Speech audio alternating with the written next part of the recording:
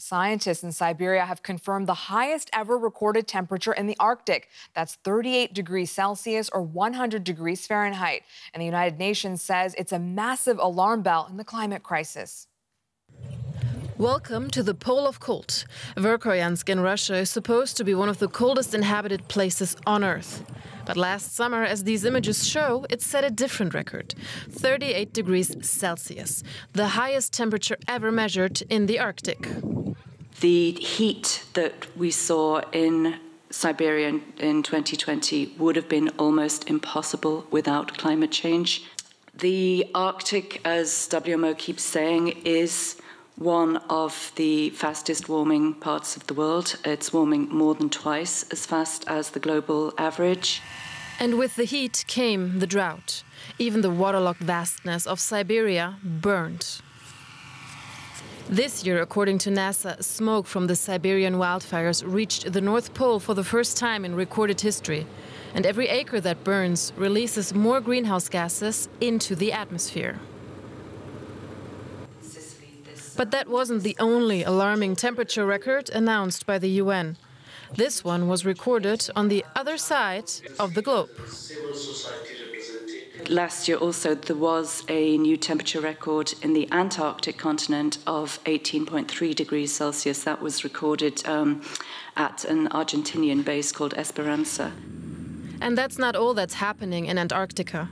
Scientists monitoring the Thwaites Glacier, which is the size of Great Britain, say it's melting so fast that it's dumping 50 billion tons of ice into the ocean each year. The dramatic acceleration of this melting will lead to the glacier's rapid retreat and could cause its eventual collapse. Our next guest is Karl Friedrich Schleusner. He's the head of climate science at Climate Analytics here in Berlin. Mr. Schleusner, talk to us about this latest finding. What is your biggest concern at the moment? Yeah, good morning from Berlin. And indeed, it is a very concerning sign. What we're seeing there in the West Antarctic is probably the advent of something that scientists call a tipping point of the climate system. We have long been concerned about such tipping points, and we know the West Antarctic ice sheet, a vast area containing ice that equates to 3.3 meters roundabout of global sea level rise, might be destabilized if warming remains unchecked. And the gatekeeper for this tipping behavior, this irreversible retreat that would continue for centuries to millennia, is the Thwaites Glacier. So now new science emerging that the Thwaites Glacier is destabilizing is a concern not just for scientists or the Antarctica, but basically for the whole planet and coastlines around the world. Can you talk to us a little bit about the size of this glacier? Because we heard in that report that it's dumping 50 billion tons of ice into the ocean every year.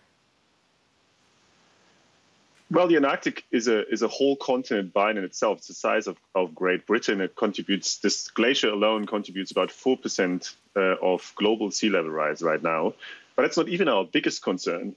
It is connected to an ice sheet of an ever bigger area of the West Antarctic that could basically be destabilized and retreat even more ice. So we could see some modeling simulations suggest if this destabilization was to continue, that we could see a speed up in global and the Antarctic sea level contribution by a factor of 10 later in this century.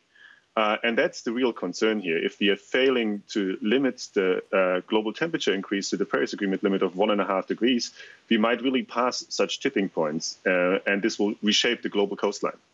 And when we talk about the melting, this isn't something that's going to happen. I mean, yes, it's 50 billion tons every year, but what's the long-term impact of this?